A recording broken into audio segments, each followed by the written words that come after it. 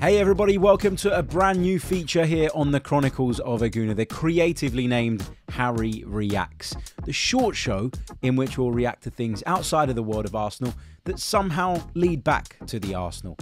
In today's case, we are going to look back on that game up at Anfield where Liverpool defeated Chelsea by 2-1, and we're going to talk Manchester City's controversial winner at Molineux. How frustrating is that? We're going to look at how the league table has ended up for the Gunners. Where do we find ourselves after a disappointing defeat down on the South Coast? We're going to do all of that on this short edition of Harry Reacts. Thank you for joining me. Okay, guys, welcome along. Hope you're all good. Hope you're all having a decent enough Sunday. I was going to say good Sunday, but it can't be a good Sunday because we all had a lousy Saturday evening, and that has unfortunately spilled over into our Sunday evening, where I'm just as miserable, just as frustrated, just as fed up, and just as bloody annoyed, if I'm being completely honest with you. We've got a fair bit to get into. Harry Reacts, yes, is a really creative name. I know I really pushed the boat out, trying to come up with something unique and original and all the rest of it. Is going to be something where we put together 15 to 20 minute maximum pods where we'll be discussing sort of some of the other big games in the Premier League, some of the other big stories, always through an Arsenal lens, of course. And yeah, it's just a way of us providing you a little bit more content. I hope you enjoy it. I hope you appreciate it. If you've got any feedback, if you don't like the format, if you want me to do something different, tweak it, whatever, do let me know. Hit me up via Patreon. Remember, you can support the podcast via patreon.com/The Chronicles of a Gooner. Right, let's start off by having a look at the Premier League table, okay? Because as I mentioned, Manchester City managed to find a 95th minute winner at Molineux, which means that they took maximum points, even though it looked for a long period that they weren't going to do that, and that we may have kind of got away with a bit of damage limitation after our disappointing result down on the South Coast. Liverpool were given a decent enough game, to be fair, by Chelsea tonight, but of course they found a way to win as well, and that makes the league table look pretty unhealthy for the Arsenal at this stage. It is early in the season. I don't want to go too overboard on this. I don't want to go too big on it. I don't want to make a massive, huge thing of it. But if you look at the league table now, you've got Liverpool sitting pretty on 21 points at the top of the Premier League. Manchester City just a point behind them on 20 points in second place. And Arsenal down in third now, level on points with Aston Villa, who also have 17 on the board and are in fourth place at the minute.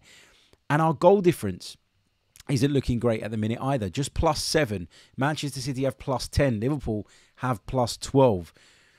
It's not looking great after this weekend. And when you think about the fact that we had some really difficult fixtures earlier on in the campaign, we managed to come through those relatively unscathed in terms of our league position. To have come through that, to have then played Leicester, Southampton and Bournemouth and find ourselves 4 points off the pace now, it's not a good look. And it's a real blow to us. It's a weekend that I suspect we will be looking back on later down the line, and probably for quite some time now, because it could be the weekend where we lost ground. And if we're playing catch up from now, you know, you got to feel like it's going to be tough for us to win this division and to win this league. And I'm not saying write us off, and I'm not saying that we should give up hope, and I'm not saying anything like that. It is early days. There's still 30 Premier League rounds of fixtures to go.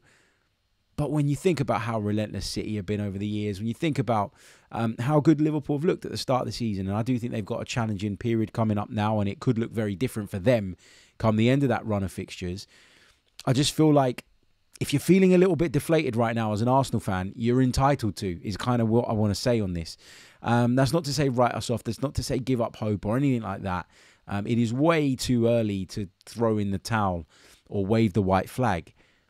But if, like me, you're feeling a bit down in the dumps on this Sunday evening / Monday morning, depending on when you're watching or listening to this, I think you're entitled to. And I don't think you should let those people that go online and go, oh, come on, what's the matter with you, being super negative and toxic. There are some toxic voices out there, I think, when it comes to Arsenal. I think there are some overly negative opinions floating around online.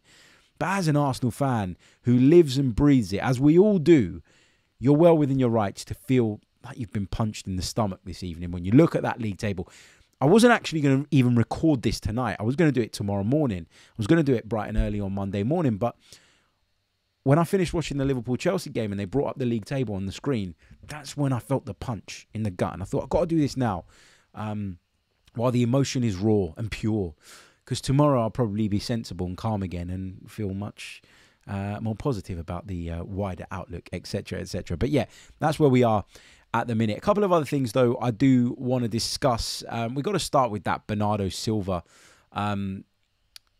interference, if you like, that we saw in the game against Wolverhampton Wanderers. Look, I chose deliberately not to watch that game. I've got a lot going on at the moment outside of work, and I'm trying to juggle quite a few things at the minute.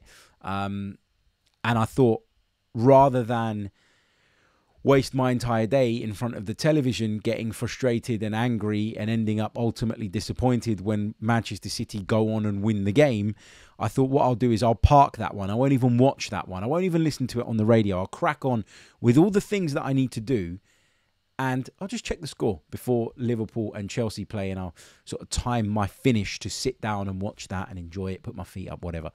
And I got to about 88 minutes of the game, and I hadn't watched a single kick of it. And I thought, shall I put it on? I don't want to jinx it because at the minute the result's going the way I want it to. So I didn't. But I happened to be on the phone to someone around about the 94th, 95th minute who goes, oh no, they've scored. And then goes, oh, but don't worry, it's offside. And I thought, phew. And then about 10 minutes later, after I got off the phone, I looked at my live score app and it said Wolves 1, Manchester City 2. And I was like, I thought it was offside. So I went to have a look at this. And of course, there's another controversial decision for us to get all annoyed and fired up about. Let's have a look at it. According to the VAR, Bernardo Silva here, where he's standing right in front of the goalkeeper, is not blocking his eye line. He's not having an impact on the game. Wild. Absolutely wild. This thing about deciding whether or not someone is having an impact, whether you are in the goalkeeper's eye line or not, you being there, you being present, is causing the goalkeeper a problem, because the goalkeeper has to think about your positioning in a way that if you weren't there, they simply wouldn't. So this idea that if you're not standing directly in his eye line with relation to where the ball's coming from, you're not interfering, is a complete nonsense. I'll tell you what I would like to see done with this rule, just to keep it all a lot simpler. If you're wide of the goalposts, if you're within the frame of the goal, I will say, then you're interfering with play.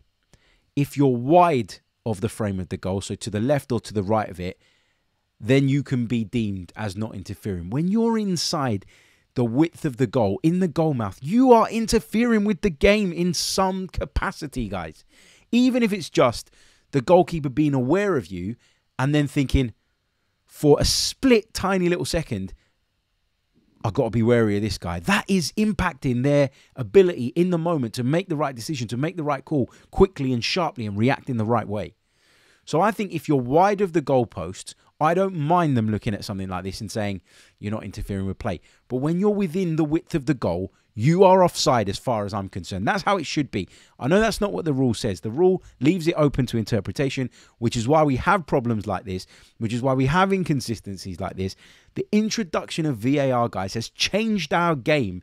And because it's changed our game, I think we need to look at some of the rules, and I think we need to adjust them and tweak them so that we have a rule book, if you like, or a law book, because referees get funny when you call them rules instead of laws, a law book that better reflects the modern game and the game that we are watching on a weekly basis. Because this kind of stuff is driving me mad. That's not just one inconsistency that we've seen this weekend. I don't think this goal should stand, okay? That's my opinion. That's my view. I've explained why. But then, to make matters worse, you get stuff like this. You get stuff like this where, for those of you that are listening, I'll explain. I've got a screenshot of the Tosin situation in the Liverpool-Chelsea game where a ball is played over the top of the Chelsea defence. Tosin commits a foul. bang on pretty much where William Saliba was yesterday. Yes, the covering defender's a bit closer in this instance, but the referee shows a yellow card and nobody, surprise, surprise, in the VAR room tells him, go over and have a look, because that is the denying of a clear goal-scoring opportunity.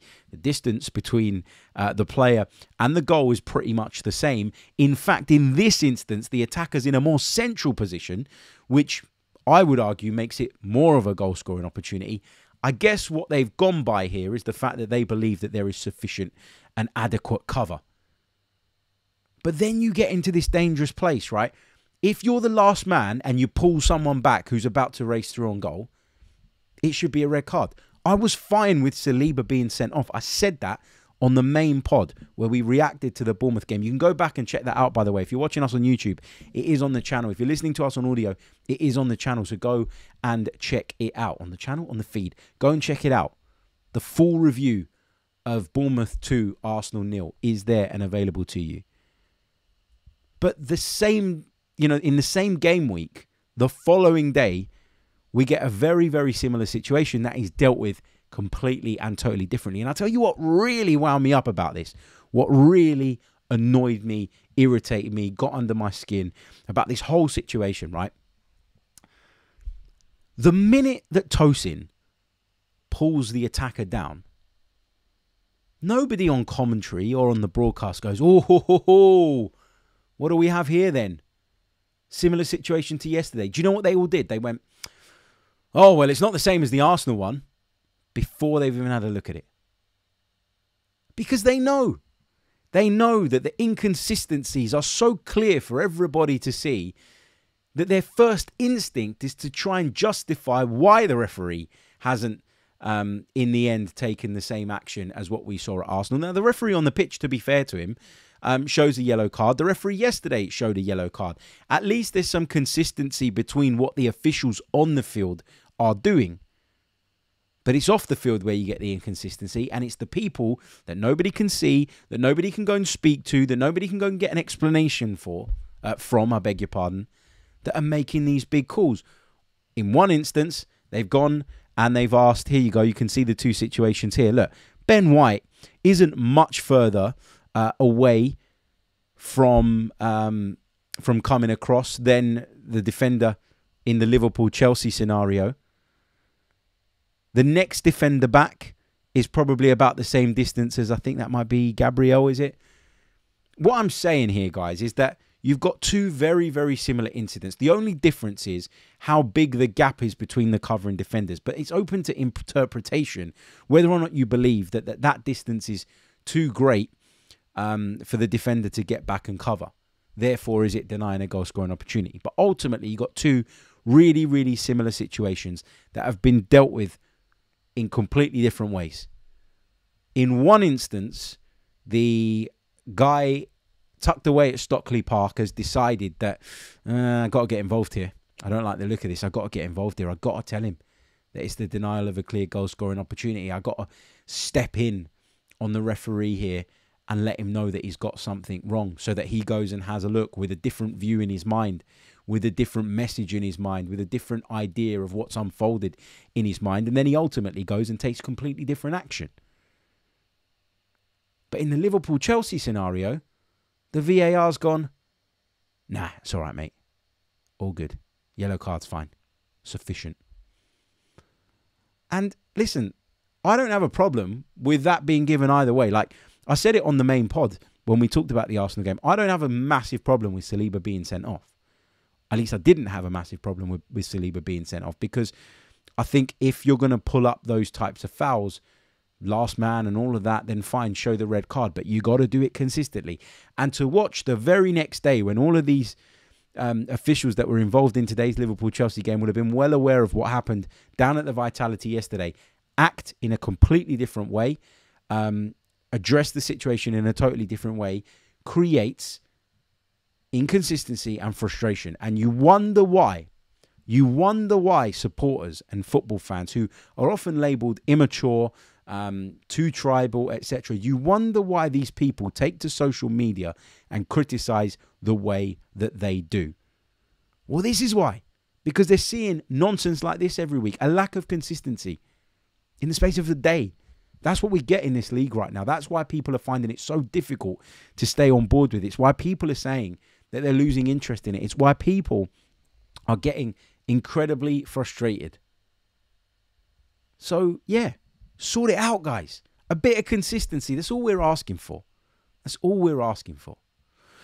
I'll finish up by just touching on the league table again, because as I mentioned, it's not looking great for Arsenal. To be 4 points off the pace after just 8 games is not great. It's really disappointing, in fact. And I'm hoping that we can get back to winning ways on Tuesday night against Shakhtar Donetsk. And then obviously we've got that big game coming up against Liverpool. Look, if we beat Liverpool next week and you turn that 4-point lead that they have over us to a 1-point lead, then all of a sudden the outlook looks very, very different. It could be a great weekend for Manchester City if they can win their game. But things can turn and things can change. But if anybody's telling you you're being overly negative, then stop, pause and think about what it is exactly you're saying. Because there are some overly negative opinions and views out there. I do believe that, just based on what I've seen scrolling through social media over the last 24 hours. But equally, as an Arsenal fan, you are entitled to feel really deflated after what you watched at the weekend, which was a really poor performance, a result that ultimately I believe was coming when you think about how we've played in recent weeks. And yeah, you know, we're off the pace as a result of it, and we've got to claw that back, and we've got to make that back up. And it's going to be interesting to see what Mikel does with the team over the course of the next week, with some big games to come. But yeah, it's okay to feel deflated. It's okay to feel down as a Gooner, but we got to, you know, we got to pick ourselves up and go again. And listen, this is not me. When I talk about these decisions, I'm not having a go at Manchester City per se. I'm not having a go at Wolves. I think Wolves will feel really down in the dumps because it's not the first time that they've had these things go against them. They are the club as well, aren't they, that wanted VAR scrapped. It's come back to bite them in the backside again because the on-field decision was offside. VAR stepped in and overturned it. Then you got this Tosin situation against Liverpool, which was very, very similar to the William Saliba one. Completely different course of action was taken. That's why people are frustrated. And you have a look at the two situations in comparison here, and there's not an awful lot of difference between them. So again, you can understand why people are feeling frustrated and down in the dumps about it all. But hey, hope you enjoyed this first episode of Harry Reacts. I'm sure when there isn't loads of controversy, it might happen one day, we'll focus more so on the specific games that we're focusing on. But I just wanted to react to today's football in general and some of the inconsistencies that once again have reared their ugly heads, spoiling the Premier League, you know, best league in the world, but you're spoiling it, guys. Sort it out. Thanks for listening. Thanks for watching. Don't forget to like, subscribe, all the rest of it. If you're listening on audio, leave us a review, and we shall be back on Monday evening / Tuesday morning with another episode of the Chronicles of a Gooner podcast. Until then, take care. Goodbye.